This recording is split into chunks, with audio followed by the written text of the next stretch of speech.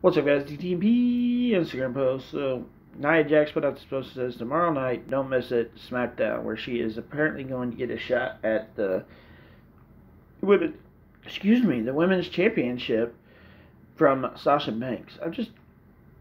When Sasha was in NXT, I was super big fan. When she came up to the main roster, I just stopped caring. Like, I'm just not a fan of Sasha. Now, that was the opposite uh, of Nia Jax. When she was in NXT, I wasn't a fan. When she come to the main roster, I still wasn't a fan. Then, over the last year and a half, I've become a big fan of Nia Jax.